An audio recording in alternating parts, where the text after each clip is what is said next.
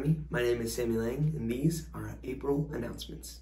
On April 3rd to April 7th, Scholars Academy will be on Horry County Schools spring break. CCU classes will still be in session though, from Monday, April 3rd to Thursday, April 6th.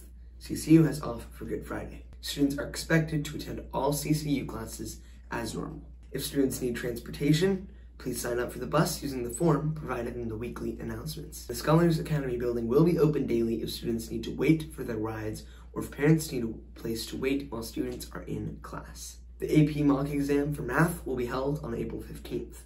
Please see Ms. Song or Mr. Shupert for more information. CCU final exams will begin on April 28th. Make sure to study and good luck. All community service hours for the school year will be due by the end of the school day on April 28th. Have a great April. See you next month.